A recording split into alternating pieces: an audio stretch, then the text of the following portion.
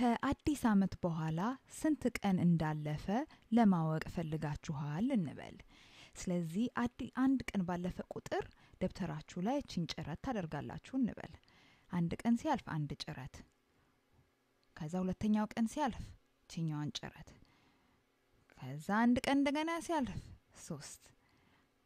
በየቀኑ አንድ ቀን ባለፈ ቁጥር ጭረት ደብተራችሁ ላይ ትጭራላችሁ እንበል። ስለዚህ እያንዳንዷ እነዚህ ጭረቶች አንዳንድ ቀን ነው የሚያመለክቱት ማለት ነው። ስለዚህ በቃ ቀኑ ባለፈ ቁጥር እንደዚህ እየጫራችሁ ስንት ቀን እንዳለፈ ለማወቅ ትፈልጋላችሁ ማለት ነው። እንዲያልን ዝም ብለን እንጫር። በቃ አንዳንድ ቀን እንዲያለፈ በየቀኑ ሲያልፍ በቃ እንደዚህ ጫር እያደረግን ደብተራችን ላይ እናልፋለን ማለት ነው። ከዛ እንግዲህ ስንት ቀን ሆነን ይሄንን አሁን ስንት ቀን እንደሆነ ለማወቅ መልሰን መቁጠር ይኖርብናል አይደለ? ስንት ጭረቶች እንዳሉ ወይም ስንት ቀን እንዳለፈ መቁጠር እንችላለን። እስቲ እንቁጠረው።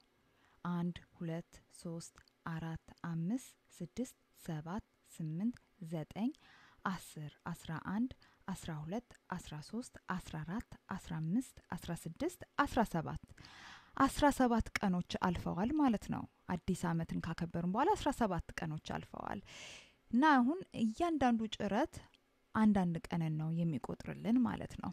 ግን እንግዲህ አሁን ቀኑ ባለፈ ቁጥር እንደዚህ እየቀጠለ ስለሆነ እስቲ ዝም ብለን እንጫር። እንግዲህ ሁሉ ቀን እያለፈ ነው እና ቀኑ ባለፈ ቁጥርኛ ደግሞ ደብተራችን ላይ ጫር እያደረግን እንቀጥላለን ማለት ነው አይደል?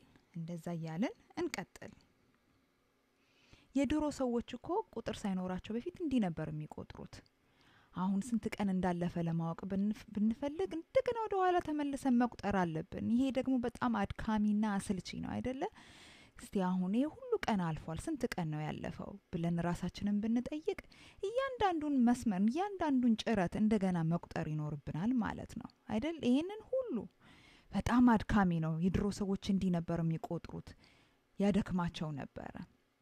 ስለዚህ እንቁጠር። 3 4 5 6 7 8 9 10 11 12 13 14 15 16 17 18 19 20 21 22 23 24 25 26 27 28 29 30 31 32 33 34 35 36 37 ቀኖች አልፈዋል ማለት ነው። እንደዚህ አድርጎ መቁጠር ግን በጣም አድካሚ ነው። አድካሚን ብቻ ሳይሆን ይሄን ሁሉ ስንዘረዝር ደብተራችን ላይ ብዙ ቦታ ይወስድብናል። ይሄንን ሁሉ ጭረት ስናደርግ ደብተራችን ላይ በጣም ብዙ ቦታ ይወስዳል። ስለዚህ ቀለል ያለ መንገድ እንፈልግ። ይሄንን ለመግለጽ እነዚህን ጭረቶች ለመግለጽ ቀለል ያለ መንገድ እንፈልግ። እንግዲህ 10 ጣቶች ናቸው ያሉን። ስለዚህ 10 ጣቶች ስላለን በመደብ እናስቀምጣቸው። እያንዳንዱ ደግሞ መደብ ላይ 10 ጭረት እናስቀምጥ እንበል። እንደዚህ አድርገን እንደዚህ አይነት ስርዓት ብንጠቀምስ ያቀልልን ይሆን? እስቲ እነዚህም በመደብ እያንዳንዱ መደብ ውስጥ ደግሞ 10 ጭረቶችን እያደረግን እናስቀምጣቸው። ለመቁጠር እንዲቀለን ማለት ነው። ቦታና ሰዓት እንዳይወስድብን እነዚህን ሁሉ ማለት ነው። እስቲ እንጀምር። 1 2 3 4 5 6 7 8 9 10 ስለዚህ እነዚህን 10 ጭረቶችን አንድ መደብ ውስጥ ላስቀምጣቸው። እያንዳንዱ መደብ ውስጥ 10 ጭረት እናስቀምጣለን ብለናል።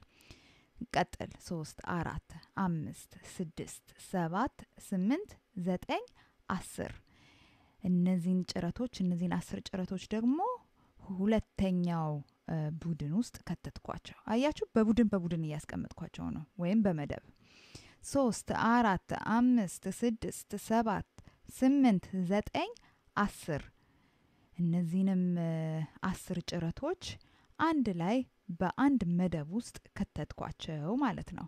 ስንት ቀረኝ?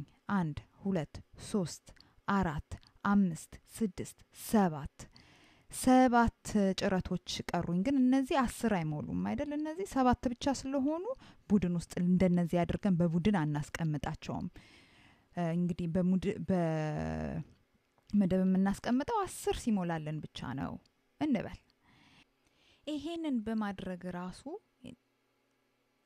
ሁሉ ነገር በጣም ቀሎልናል አይደለ ስለዚህ አሁን ለምሳሌ ይሄ ማለት ምን ማለት ነው 3 10ዎች ወይም 3 የ10 መደቦች አሉን እንደገና ደግሞ አይደለም እነዚህ 3 የ10 መደቦች አሉን ማለት ነው ይሄ ማለት ምን ማለት ነው 3 10ዎች አሉን ማለት ነው 3 10ዎች ማለት ደግሞ 30 ማለት ነው የቀሩን ደግሞ እነዚህ 3 4 5 6 7 7 አንዶች ደግሞ አሉን ማለት ነው አይደለ ይሄ ማለት ምን ማለት ነው 3 10ዎች አሉን 7 አንዶች አሉን ይሄ ማለት የቁጥር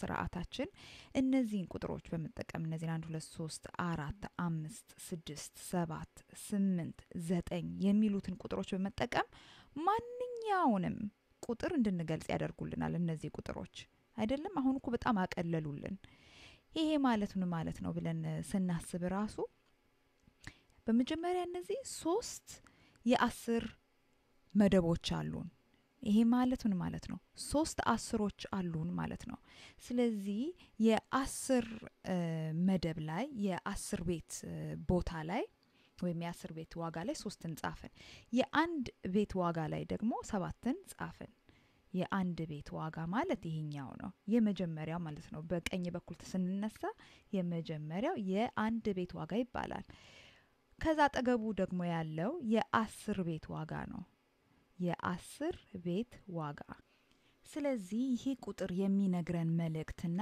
እነዚህ ጭረቶች የሚነግሩን መልእክቶች አንድ አይነት ናቸው ይሄና ይሄ የሚነግሩን ጭረቶቹንና ይሄ ቁጥር የሚነግረን አንድ አይነት መልእክት ነው በመጀመሪያ 3 10ዎች አሉ ይለናል እነዚህ 3 10ዎች አልነበሩም ስለዚህ 3 10ዎች አሉ ብለን እናስባለን ማለት ነው እዚህ ጋር ደግሞ 7 አንዶች አሉ ይለናል ስለዚህ ይሄ ማለት 7 አንዶችና 3 10ዎች አሉ ማለት ነው ይሄ ማለት ነው እስቲ በደንብ እንየው 3 10ዎች አይደል 3 10ዎች እና ሲደመር 7 አንዶች 3 10ዎች እና 7 አንዶች 3 10ዎች ማለት ያው የ10 መደብ ላይ 3 ስላለች 3 10ዎች አሉ ማለት ነው ይሄ ማለት 30 ማለት ነው 3 10ዎች ማለት 30 ማለት ነው 7 አንዶች ማለት ደግሞ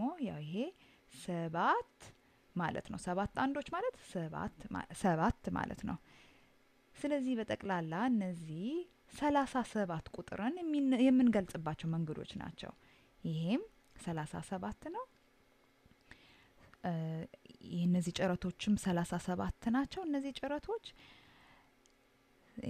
ስለዚህ እንደዚህ ያለን 37ን እንገልጻለን ማለት ነው እንግዲህ ድሮ ስንጭር በጣም አድካሚ ነበር አሁን ግን ቀለል ባለ መንገድ እናገኛለን ማለት ነው ቁጥሮችን መጻፍን እንችላለን ማለት ነው